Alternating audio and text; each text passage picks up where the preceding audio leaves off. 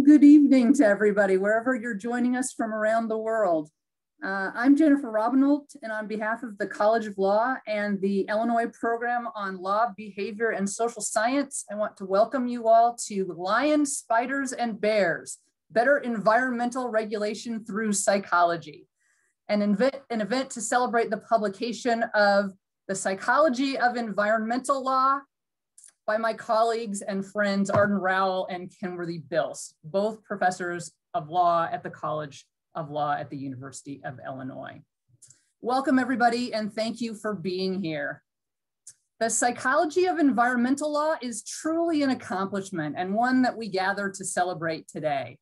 It explores the psychological complexities of environmental issues that are characterized by the diffusion of harm across time and across space, that affects targets that can be unidentifiable, members of outgroups, members of future generations, and even non-human targets.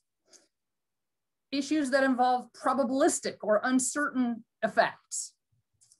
In their book, Professors Rowell and Bilz deftly identify and explain the psychological complications that attend these characteristics and neatly use psychology to explore how law might better understand, predict, and shape the human behaviors that affect the environment. The book has been described as groundbreaking and as a landmark work. And we at the college offer our heartfelt congratulations to Arden and Kenworthey for their accomplishment. We are delighted today to be joined by three distinguished panelists: Ha-Jin Kim, Richard Lazarus, and Tom Yulin. And as our time together is short and we want to spend most of it hearing from them and hearing about the book and hearing from the authors and the questions that you all have, a lot to accomplish in just an hour, I want to very briefly introduce the panel members to you. So first we will hear from Ha-Jin Kim, who is an assistant professor of law at the University of Chicago. Professor Kim is a JD PhD, having earned her PhD from Stanford's Emmett Interdisciplinary Program in Environment and Resources, in addition to her JD from Stanford. She uses principles from social psychology and economics to study environmental law, examining in particular how moral and social influence can shape environmental regulation and firm behavior. She will be followed by Richard Lazarus. Professor Lazarus is the Howard and Catherine Abel Professor of Law at Harvard University, where he teaches and writes about environmental and natural resources law, with particular emphasis on constitutional law and the Supreme Court. And in that vein, he has represented the US, state and local governments, and environmental groups in many cases before the US Supreme Court. And I can't let it go unremarked that Professor Lazarus was born here in Champaign-Urbana at Carle Hospital, grew up here, and also received his undergraduate degrees in chemistry and economics from the University of Illinois. Richard, we hope to be able to have you back here to campus in person sometime in the near future. And finally, we will hear from my friend, colleague, and co-author Tom Yulin. Professor Yulin is the Swanlund Chair Emeritus at the University of Illinois and the founding director of the program in Law and Economics, which has now become the Illinois Program in Law, Behavior, and Social Science. As a PhD economist, Tom's scholarship focuses on economics, legal scholarship, and legal education. And his textbook on law and economics, co-authored with Bob Cooter, helped to frame the field of law and economics and has introduced many, many, many students to the field of law and economics. There's much more that I could say about each of them, but because we're so looking forward to hearing from them, I think we should get started. We hope to have some question and answer time later in the hour. So if you have questions as we proceed, feel free to go ahead and type them in the chat box. And with that, I turn the floor over to Professor Kim. Thank you so much. And thank you so much for having me. I am so delighted to be here to talk about this really impressive work. I think it's difficult, just coming from, this is my field, environmental law and psychology, and I know that there is an uphill battle in this field because there is this assumption that, well, what does psychology have to do with environmental law? Most of the regulated entities are firms. We think firms are still perfectly rational. We know that's not true, of course, but there is this type of belief. And I think the book did such a nice job of laying out, how regulators, regulated entities, interested parties, so many of these entities are all individuals or made up of, sorry, I got muted somehow, subject to psychological influence and bias. And it's also really impressive because the book is, environmental law is this incredibly, rich and unwieldy set of doctrines. And so to cover so much of environmental law and so much of the really deep literature on how psychology affects regulation and behavior it's really impressive. But because this is my field, I wanted to talk about more particularly, I'm selfishly so glad I have this resource now. But two, part of the reason I'm so glad is because the book really helped highlight a blind spot that I have in the field. And so I thought that might be interesting. So the blind spot has to do with reference points, which the book explains super nicely in chapter 2, right? So reference points help us code changes in status as loss or a gain. So we can, of course, play with how we frame that change in status. You could frame pollution mitigation as a loss, as extra effort required that differs from business as usual. Or you can frame the degradation from pollution that would result without the mitigation as a loss from status quo from the less polluted environment. So reference points are incredibly important how we think about in our motivations and how we think about the types of actions we're willing to take. And I realized I came to psychology with economics as my reference point. That's what I studied in college. And economics, as it relates to environmental externalities, is truly the dismal science, right? So we assume that people are perfectly rational, but also inherently self-interested. But in psychology and behavioral economics, we learned that, well, actually people are altruistic to a certain degree. They're subject to social influence. They care about their moral identities. They want to think of themselves as moral actors. And so for me, coming into psychology and environmental law, I really thought of psychology as this reason for hope, this discipline as a reason for optimism for what we can achieve. And there's plenty of examples. In the book, there's a lot of talk about Cialdini and persuasion tactics. So one of my favorites is just the use of descriptive norms. So telling, putting on electricity bills that you are using more electricity than your neighbor. Suddenly, people will say, "Oh no, I don't want to be a bad actor." So then they'll start conserving electricity. And what's really funny is for the people who are actually conserving and doing a better job than their neighbors, at first telling them that seemed to cause them to, conserve less because they already thought, "Oh, I'm such a good actor." But then people just put smiley faces on the electricity bills, and that made that made people to continue to conserve. So that type of example is just it's really uplifting. Like, oh, we can think about how to change seemingly intractable human behavior with some of these nudges, right? But the book also showed me that my reference point was just that, a reference point. So I think the implicit reference point in the book is perfect regulation, which I think is a wonderful reference point. And the real example that sticks out to me is listing decisions in the Endangered Species Act. So I always thought the fact that people are drawn to charismatic megafauna, so the larger, more photogenic species, the book goes through how those are basically the species that we protect because those are the species that people get excited about. They're excited about the northern spotted owl. They're not excited about the Delhi Sands loving fly, although that is listed actually. But people tend to care less about these just like less beautiful creatures. So to me, coming from economics as my reference point, I actually thought this was a wonderful thing because a perfectly rational, self-interested Homo economicus person might not care that much about spotted owls at all. But because we're people with quirky psychologies who like cute, fuzzy animals, like suddenly we have a lever to help protect and conserve some of the environment. And we ended up protecting quite a bit of the Pacific Northwest because of spotted owls, right? But this is exactly where I saw that my reference point was really just a reference point, because Arden and Kenworthey explain like this is also quite underprotective, because their reference point is perfect regulation to truly achieve the objectives of the statute, right? And so we have, insects are just, we're facing a devastating loss of insects, and people just don't care. People may care in the sort of Homo economicus way of like, well, some of the insects that we're losing are pollinators and we need those pollinators. So like what instrumental value do they have for us? But there's less intrinsic value placed in these insects. And so that was really like eye-opening for me to think about it. Oh, what if I actually even think about from a more protective reference point? So the other thing, because of this reference point, that was striking to me from this book was where psychology suggests that we are in fact worse off because of our biases, where we might be better if we were in fact self-interested actors. And by better, I mean, we might have stronger environmental protections if we were better, like more self-interested actors. So some of it is where we just waste resources.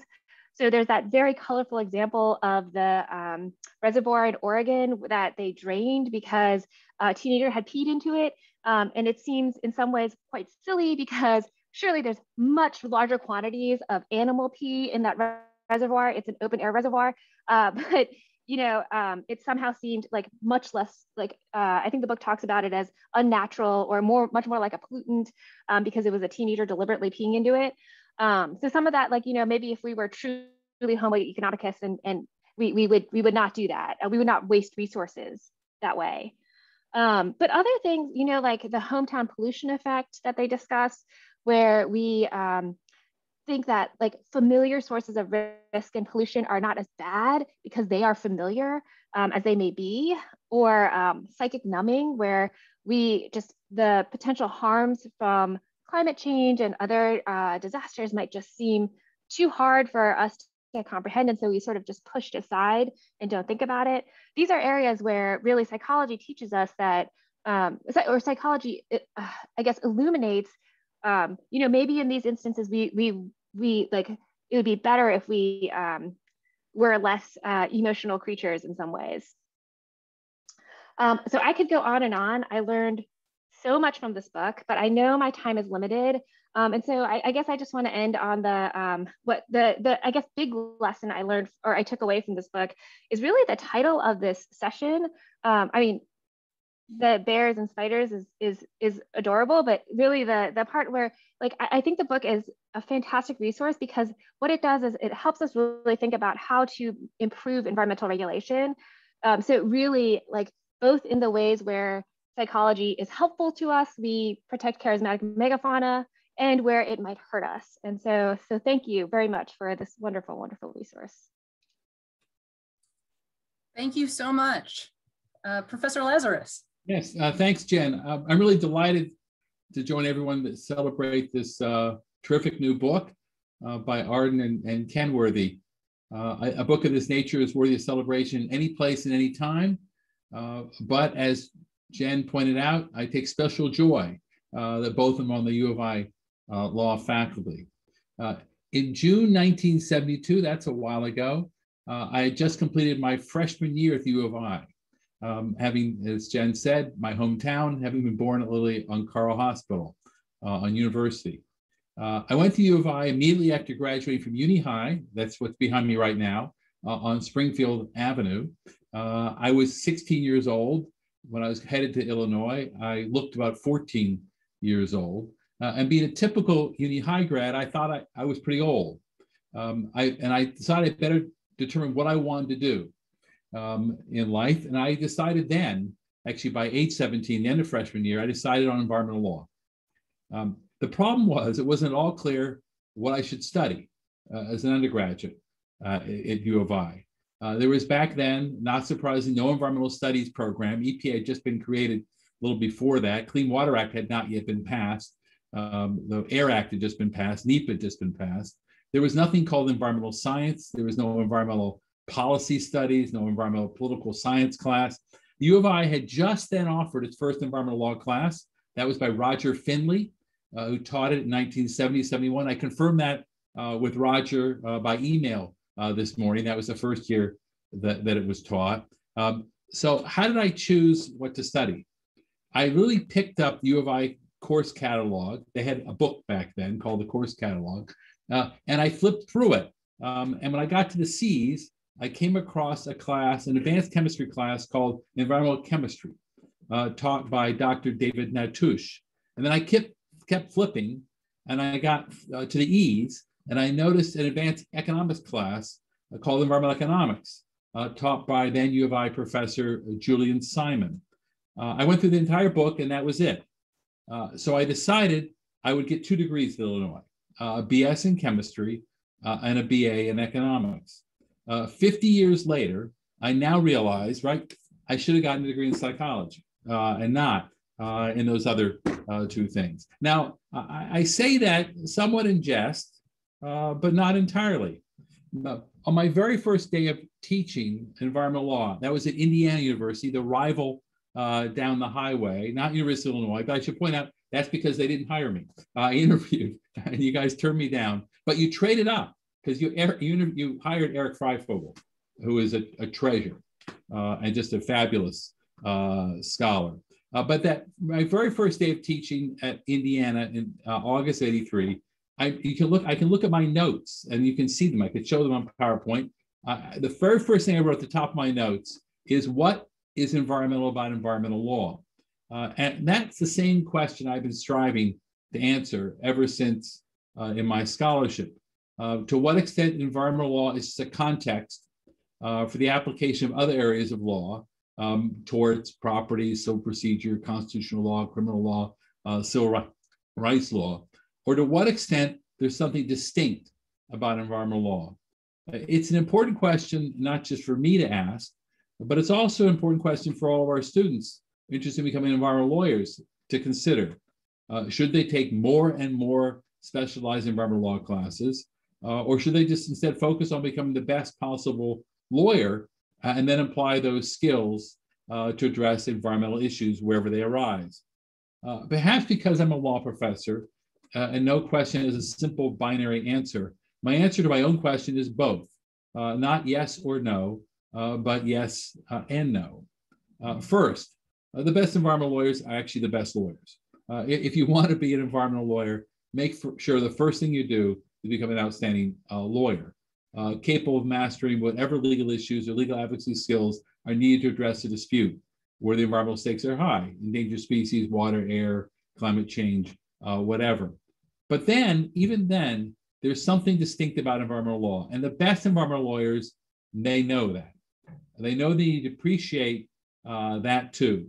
So they understand why environmental law looks the way it does and how environmental law necessarily reflects the challenges of environmental lawmaking. So what makes it especially challenging to make environmental law in the first instance, maintain and enforce it over time? In answering that question in my own scholarship, I focused on 3 factors. The shorthand is laws of nature, natures of lawmaking institutions, and human nature, and how these factors in combination make environmental law so hard. First, the laws of nature spread cause and effect out over time and space, and therefore make it highly diffuse and highly complex. Second, our lawmaking institutions struggle to address problems when cause and effect are spread out over time and space, because it requires regulating people here and now for the benefit of people there and then. That's hard for any lawmaking institution to do. It's really hard for all lawmaking institutions to do. Given the nature of our political process, how we elect people on short-term cycles, how fragmented how much we fragment our governmental authority horizontally and vertically, and how our Constitution makes it deliberately hard to pass sweeping redistributive laws. There's nothing wrong with it, but it's just really hard to fit for environmental law. And finally, human nature, the cognitive limits on human mental processes and how they prompt overassessment of some risks, underestimations of others, and how laws of nature then obscure those risks. So what Arden and Kenworthey have done with this book is to no less than blow up this last category. Before, the human nature inquiry, for those of us who thought about it, has been little more than just a hodgepodge of factors like myopia, availability heuristic, and the like. Much of it derived from cognitive behavioral economics. What their book really brilliantly does is add enormous amount of analytical rigor and depth to the role of human nature. When I do research, I do scorched earth research. But this book is the equivalent of finding a treasure trove of ideas in this field of psychology more often than any of the rest of us been doing environmental law have thought about before. The book, of course, builds upon the work of two brilliant psychologists, Daniel Kahneman and Eva Tversky. They identified the mountaintop years ago here. But with what they've done, what Arden and Kenworthey have done now is revealed all the depth and breadth beneath that mountaintop.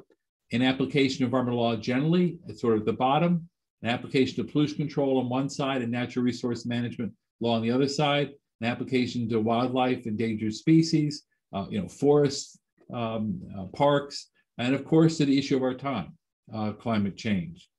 My favorite part of the book are chapters 2 and 3. When I wrote The Making of Environmental Law 20 years ago, I thought long and hard about what made environmental law distinctively challenging. And I focused, I mentioned before, on how it spread out cause and effect over time and space and why that was really hard lawmaking institutions and human nature.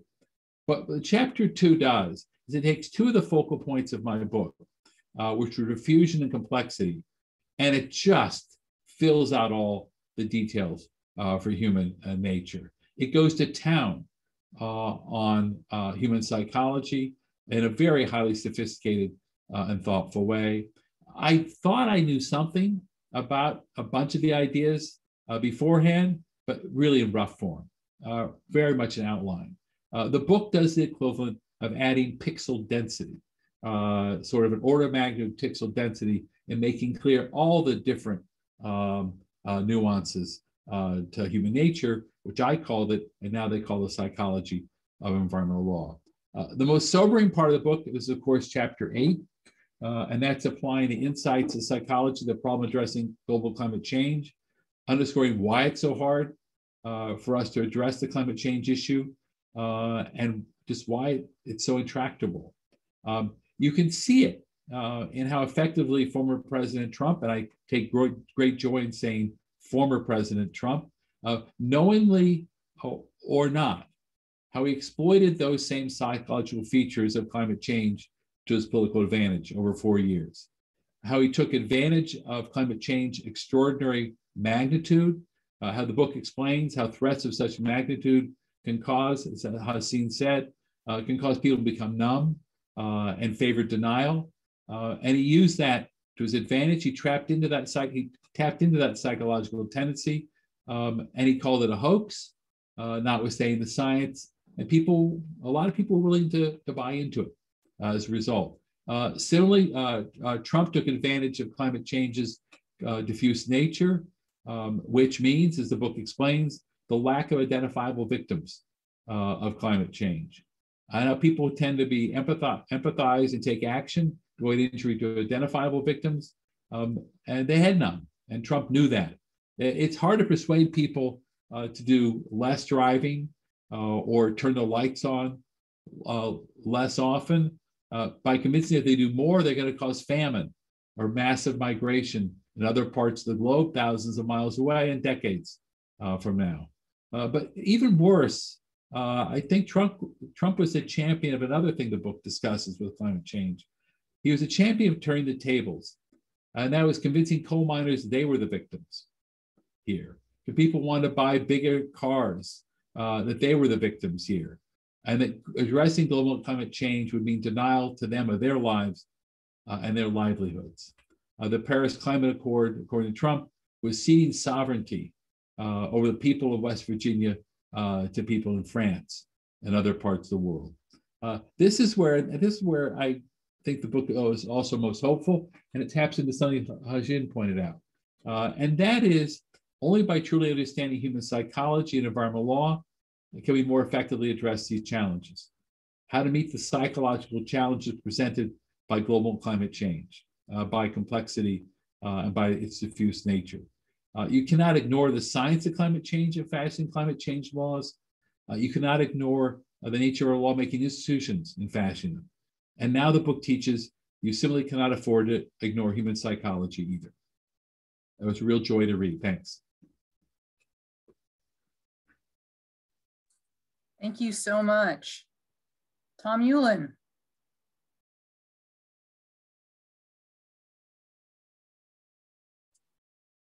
Thanks, Jen. I want to begin by thanking Arden and Kenworthey for inviting me to participate. I'm honored to be part of this panel and so pleased to be able to talk about the scholarly work of two of my favorite colleagues. Most of what I'm going to say in the next 10 minutes or so is an elaboration on this one thought. What a marvelous book. Arden and Kenworthey have made an irrefutable case that one must pay close attention to psychological concepts when discussing environmental law and policy. This book should become part of the go-to toolkit of every environmental scholar and policymaker, just as I want to add Jen's book with Valerie Hans on the psychology of tort law should be. I'll proceed by first making some general remarks about the structure of the book and just a few of the many useful concepts articulated there. Then I'm going to turn to the really vexing issue discussed in chapter 8 of climate change, which I think of as the example of all of the concepts discussed in this excellent treatise. I'll conclude with some suggestions for further work. First, the general remarks. Among the many things to admire about the psychology of environmental law is its clear writing, its end of chapter summaries, and its organization.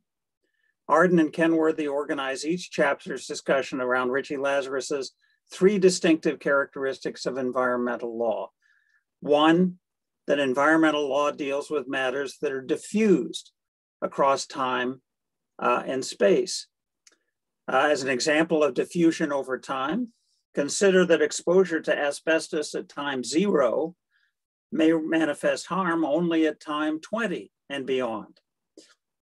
As an example of diffusion over space, note that CO2 emitted in China on Monday can be tagged there and identified in Los Angeles 1 week later. 2, that the subject matter of this area of the law is complex. Identifying the cause and effect relationships in environmental harms can be extremely complex. There are intervening causes, delayed effects, and baffling chemical and meteorological processes that must be considered. These complexities defy the abilities of a single academic discipline. They require collaboration across disciplinary boundaries. 3, that environmental harms typically, but not exclusively, involve non-human harms. When humans or their property are injured by someone's acts or omissions, we all recognize that there may be a case for compensation and regulation. But when the injury is something non-human, like the air we breathe, or the diversity of non-human species, or causes, quote, endangerment to a species' survival, unquote, we need to make a case that those injuries compel our attention and some sort of legal remedy. These are weighty and confounding matters. The authors devote a full chapter to the psychological issues that arise with each of these three concepts. Those chapters set the stage for the following chapters, which apply the psychological aspects of diffusion, complexity, and non-human harm to specific areas of environmental law. Let me make one more general remark before turning to the specific issue of climate change. I want to commend Arden and Kenworthey for advancing an extremely interesting academic project in which I think that the University of Illinois College of Law has long had a leading role. That is, the fostering of multidisciplinary approaches to legal issues. At one point in the recent past, we had 13 of 39 faculty members who, in addition to law degrees, had advanced degrees in contiguous disciplines such as philosophy, political science, history, economics, psychology, and electrical and computer engineering. Happily, none of the practitioners of these disciplines felt that his or her disciplinary perspective was superior to any other. Rather, they all felt that each discipline had something important to contribute to our understanding of law.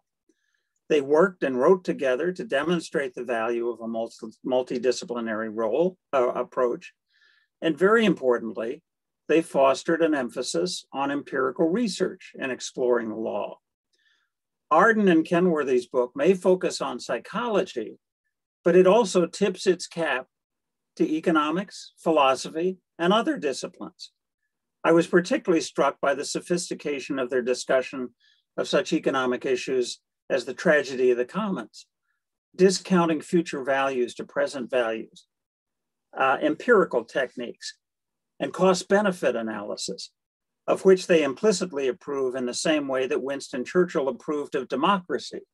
It's better than all the other methods of evaluation that have been tried from time to time. As a result of their wide lens approach, Arden and Kenworthey make a case not just for the importance of psychology in looking at environmental law, but also for bringing social science, philosophical, and other disciplines to bear. Let me turn now to climate change. About 15 years ago, I put together and taught for several years a course on the law and economics of climate change. As all of you know, teaching is a spectacular means of learning for the teacher. I learned a lot about climate change. I'll reserve one important lesson I learned for my concluding remarks. What I now realize that I learned is that what Arden and Kenworthey say about the psychology of climate change and climate policy is precisely correct. Climate change is a vexing and contested topic for all the reasons that they stress. The effects of climate alterations are diffuse in time and space. The effects of warming are difficult to see today. They will eventuate in decades hence and disparately around the world. Many countries will bear significant costs, while a few, like Russia, will reap benefits in the form of an increase in arable land. As a result of these distant and disparate effects, it is extremely hard to get politicians today to care. Why would they want to inflict costs on their constituents today for the benefit of unknown voters decades hence? And how are we supposed to get the 200 different nations of the world to agree on a comprehensive plan to address climate change? To point out just one difficulty, how do we persuade the developing countries of the world to slow down their growth by, for example, using less of the cheapest fuel on earth, coal? They quite rightly say that the developed world generated the harms of climate change over the past 200 years. And now that those countries are rich, they can't haul up the ladder and forbid the remaining 5+ billion people on the planet to forego growth. These are troubling and complex issues.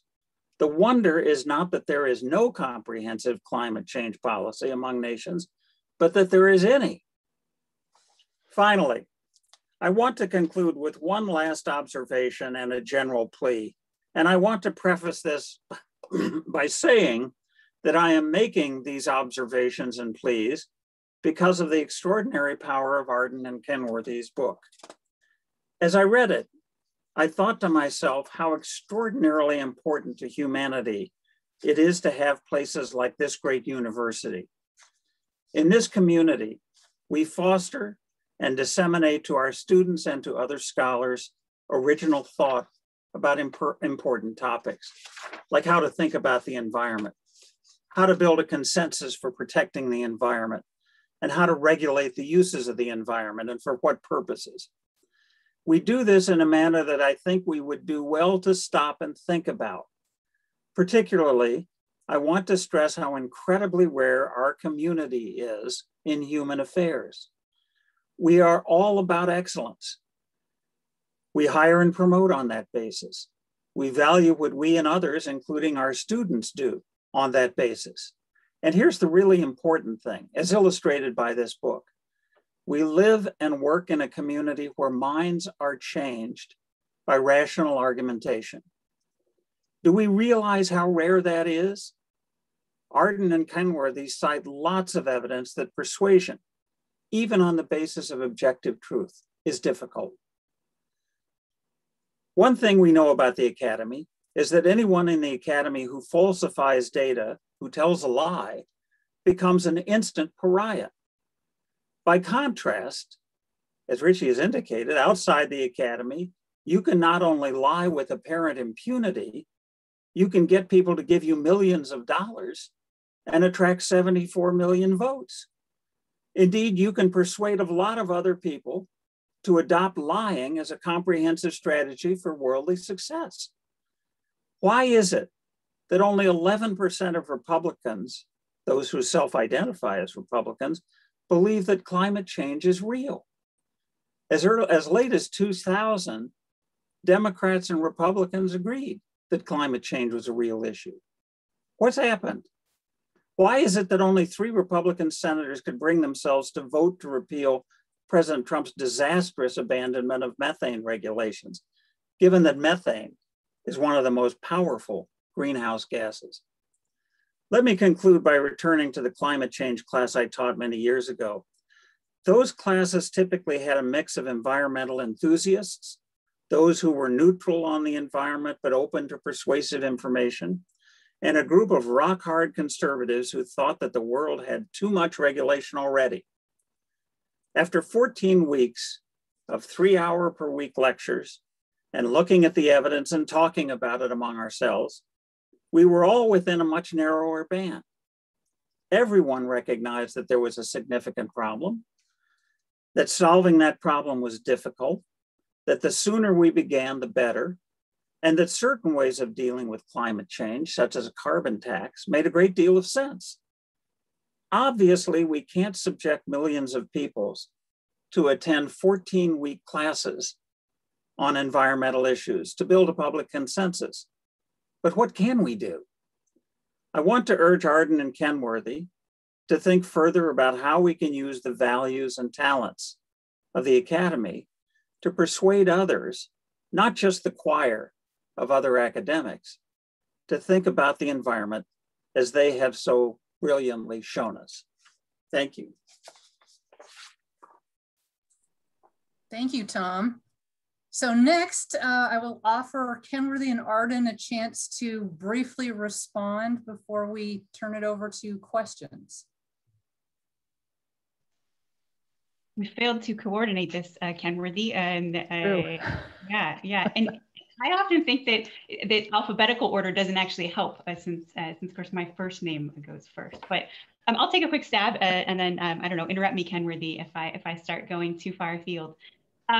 So mostly, I just want to say thank you all so much. I'm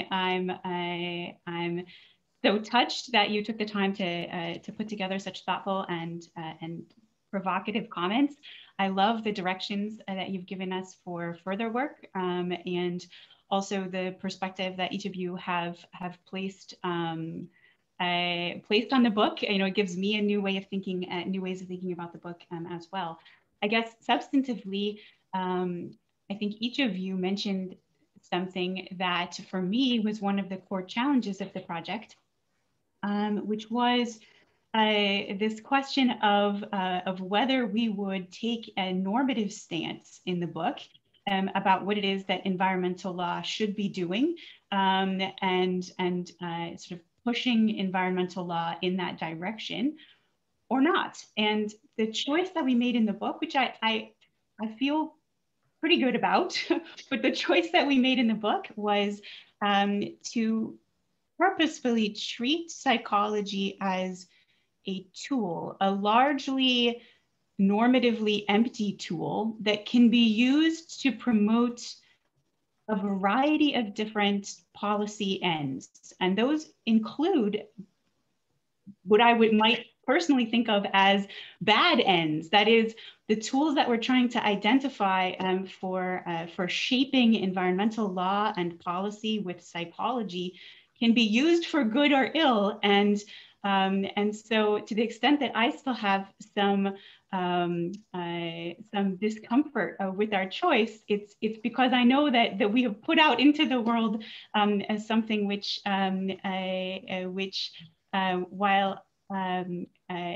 while I'm happy to hear that it's been helpful in some ways, also has the potential for pushing in what I would consider to be bad directions. So anyway, that's the kind of ongoing puzzle that I myself have with this project.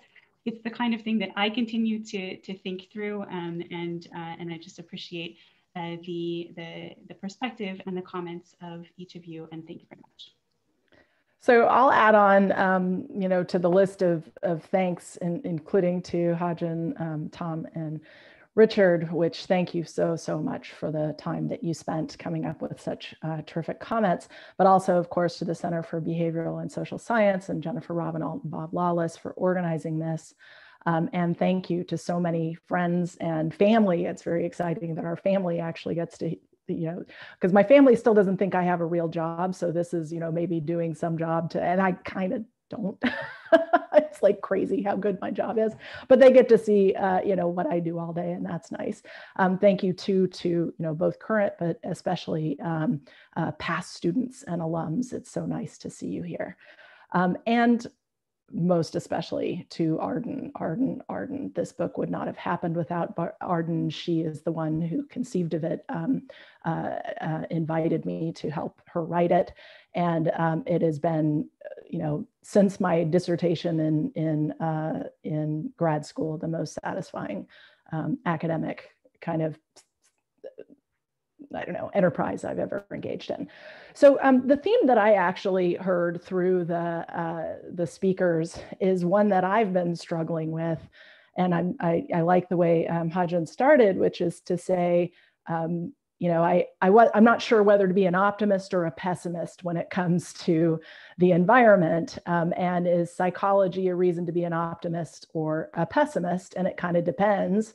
If your baseline is that there's no good reason to get people convinced that the environment is worth or able to be protected, then psychology is quite hopeful because people care more than we would predict. And there are ways to regulate in ways that defy a lot of, kind of self-interest. But of course, the other possibility, as Hagen pointed out, is that our baseline is a world with perfect environmental regulation where everybody cares sufficiently about the environment. And if that's your baseline, then psychology gives us lots of reason to be pessimistic. And as I wrote this book, it's funny because I think I started, probably because I am not an environmental lawyer, I'm a psychologist. I actually started with the illusion of, the possibility of kind of perfect regulation, and then just depressed myself week after week as I wrote it, thinking of all the ways that humans fail to care adequately about the environment. And Richard kind of added another reason for me to be nervous, which is that he said, interestingly, he took it as a reason to be optimistic that, hey, there's this recipe for how to get people to care. But ironically, the recipe that we supplied is also a good recipe for getting people not to care. So, psychological techniques can both improve, our ability to communicate and persuade, but they can also, kind of be techniques for deceiving people and lying to people, or even just thwarting their desires. So, that's kind of depressing. And then Tom asks basically, will persuasion work? So we have this, toolbook now, this kit. And, again, he's kind of coming at it from the direction, I think he's like me. He feels, just you ended with a pretty conflicted, sense of, and he and I sat on his porch for about an hour, kind of trying to decide whether we should be depressed or optimistic about the environment. And, you know, I'm still not sure. You know, I think that in a way that's great. If you're an optimist, this, you know, this book will give you some well-needed, you know, kind of tempering of your rose-colored glasses. And if you're a pessimist, maybe this will make you feel a little less depressed. At any rate, I can tell you that the book will make fantastic Christmas and birthday gifts. So thank you guys so much for being here. So let me jump in. So I'm Bob Wallace. I'm co-director of the program on law, behavior, and social science. And it's my task here to kind of moderate the question. So if you've got a question, please put it in the chat. Thank you, everyone, for those wonderful remarks. Arden, as you were commenting, I was thinking once I got called a normative nihilist. So you got to own it. So Richard, I think maybe you wanted to add a comment, and then Paul in the queue, and then, and as I said, other people just leave something in the chat, and I'll get you involved. Great, thanks. Yeah, 3 quick comments. One, I want to thank Tom for referring to me as Richie Lazarus. That's what I know I'm back home. When someone knows that's my Urbana name. Arden, I want to commend you for the choice you and Kenworthey made to not make this an adversarial book. I myself wear 2 hats. I think environmental law scholarship is, as a general matter, weakened and far weaker than it should be because too many environmental law professors turn it into advocacy documents. And as a result, they're not really thoughtful and rigorous in their analysis. So I really appreciate it. I wear an advocacy hat too in other work when I do those briefs. But when you're doing environmental scholarship, I think it really helps. And the field would be stronger if more people made the choice that you and Kenworthey made. Kenworthey, I tell you, those of us who've been doing this stuff for a long time, that's why if you look at the walls in our law offices for environmental law professors, you see dents in the wall. That's because we bang our heads against that all the time. We've been doing that for decades when we think about climate change and just how unbelievably hard it is for all the reasons that Tom gave. But believe me, if you don't start being optimistic, you're not going to last long. You got to keep pushing. You got to keep arguing. There's a lot to be pessimistic about, a lot of real empirical evidence out there. But there's still time and there's still reason for hope. So thank you. So Paul Heald, you have a question. Yeah, thanks Jen and Bob for putting this together and for the comments. It's been really a lot of fun. I just had a comment that builds on what really everybody has said in describing the book as providing sort of a toolkit and displaying a methodology in depth, which, as Arden said, could be used for good or could be used for evil. And of course, that's true of most methodologies. If we think of, you know, history as a methodology used by con lawyers, it often con law lawyers, it often cuts in both directions. Empirical work, you know, you have to take the bitter with the sweet when you adopt that methodology too. And of course, the same is true in economics, but it strikes me that economics is a little bit different. It's more than just a methodology. If you're a utilitarian, as most economists are, and really believe that there is a normative endpoint to which you should apply your methodology, and that's, you know, greatest good for the greatest number, or efficiency, or however you want to label it. I'm just wondering if the bottom line in your book is an endorsement of utilitarianism as maybe the only workable endpoint to which you can cabin and constrain your methodology, or is there something else that you wanna justify and that you want to adopt and endorse? So thank you, Paul. Thanks so much for that question. I think it was important to both of us that the book not endorse anything, even as broad as just utilitarianism generally.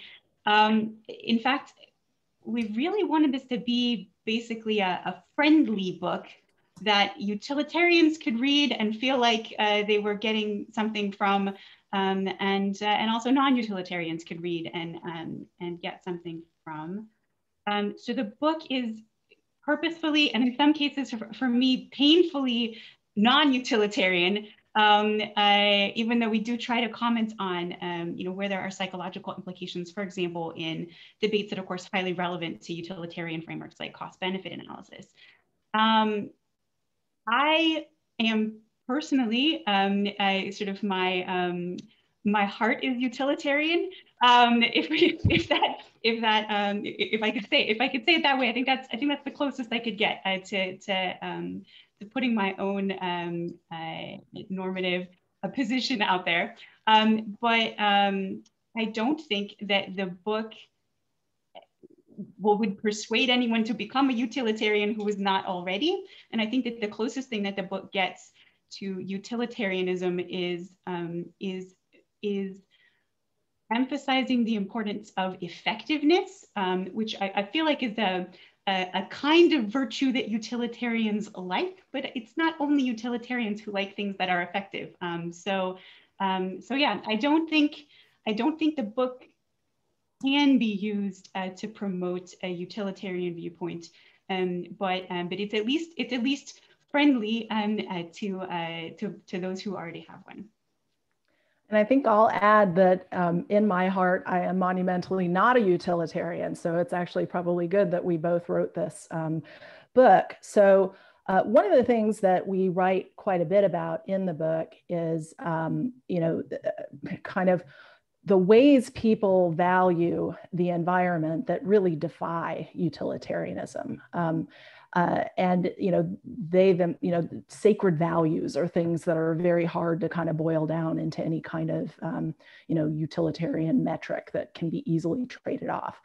People don't treat the environment from a utilitarian perspective. They have a very hard time, making, trade-offs and valuing things in a way that a utilitarian would expect them to value it. And so that's, that's a kind of an important feature of the book, that we do talk a lot about cognitive biases and errors, and Richie, may I, talked about the, the list of kind of, it's not a list, but we go into great depth about how cognitive biases can affect people's thinking. But we also suggest that those aren't always errors. Things that look like errors to a maybe a traditional economist are not errors if you have a different attitude or understanding of what people value and how they value it. So anyway, I will agree with Arden for sure that hopefully this book is friendly to all comers, utilitarians and non-utilitarians alike. I've never been too sure about utilitarianism, but the upsides seem better than the downsides. So I had a question. So, I read these stories about, you walk in Miami, apparently in parts of Miami, and there's water on the streets from rising sea levels. I read stories about barrier islands taking precautions or having to, move houses, move buildings. So you're just seeing more and more stories about effects happening now. And I guess what I was wondering about, you thought a lot about this, is you see these sort of stories, and I guess I keep going back to the photo I saw of a street in Miami that had about 3 inches of water on it from rising sea levels. Just having thought about this a lot, I'd be interested in kind of your perspective on kind of the crystal ball. So is this going to change?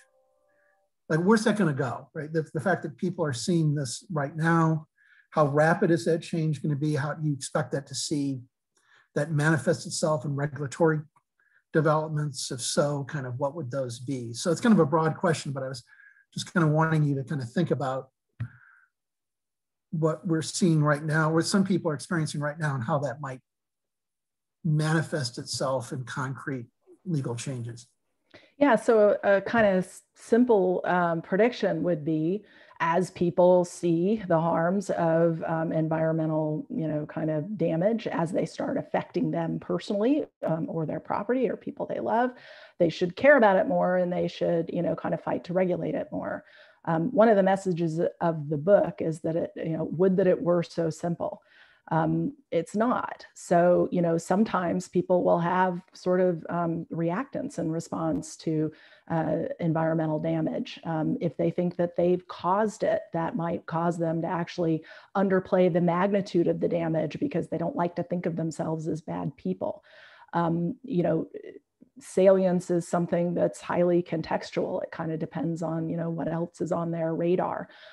So it's really, you know, hard to predict what's going to happen. Tom pointed out that, you know, and you know, well, you didn't say, but you all know that the early environmental regulations, big pieces of legislation that were passed were absolutely bipartisan. I mean, a lot of them were, you know, kind of passed under the Nixon administration, right, a Republican administration. And even as recently as, you know, 2000, there wasn't quite the partisan divide. So I wish it was just the case that people's beliefs about the environment were functions of, you know, literally what they could see, but it's not. It's emotional.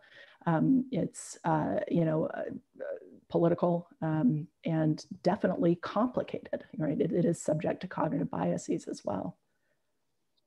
And I guess my thought on this, building on Kenworthey's thoughts, as I so often do, my thought on this is that it is complicated, and certainly the crystal ball that we have is, I hope it's a little bit clearer because we've injected some psychology into it. But gosh, it was so cloudy to begin with. You know, we can make a couple of guesses about what we're glimpsing in there. It's difficult to predict these things. But at the same time, I think a few kind of optimistic points I might make. Because I do, in this sort of optimism versus pessimism conversation we've been having, I insist on being an optimist for reasons that Richard emphasized. A few optimistic points. So one of the things that we found again and again is that, you know, people minimize harm when the harm looks to be too great, or when they think that they themselves may have a responsibility. And that comes in a sense from something good about people, which is that they don't like to harm others, and they don't want to destroy the environment, and they don't want the world to be worse because of them.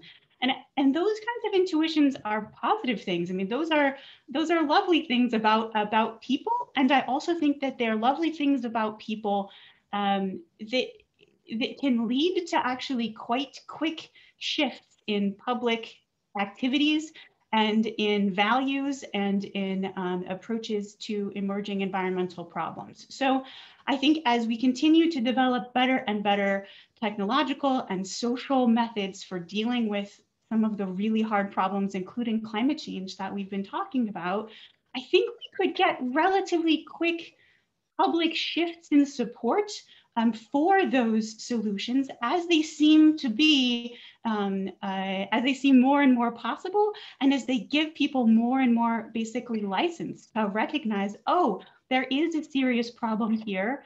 Even if I was part of it, I can now recognize that in a different way once I know that there's a potential solution on the other side of things. And so in that sense, I guess it takes me to Tom's important call for more work in universities and in academic communities in general. But it makes me optimistic that as people have better and better ideas about how to manage pollution control and biodiversity loss and even climate change, that in some senses at least, it's possible to make those solutions and then to have people brought along to find the mechanisms to persuade them or to show them or to help them overcome some of the challenges that they will otherwise have in perceiving and processing environmental injuries. So we've got a couple questions in the queue, but we're pretty much at the top of the hour. So before I stop, I just want to thank you to everyone. Thank you to all of our speakers. Thank you for everyone for joining us. It's always good to see everyone, even in this remote technological environment, which hopefully is ending soon. Arden, Kenworthey, last words?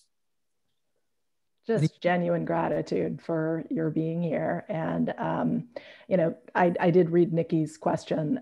Hopefully there are ideas in there for how, you know, we can convince people who aren't convinced. Of course, those also mean that there are ideas for unconvincing people who are convinced. So, you know, which are you, an optimist or a pessimist?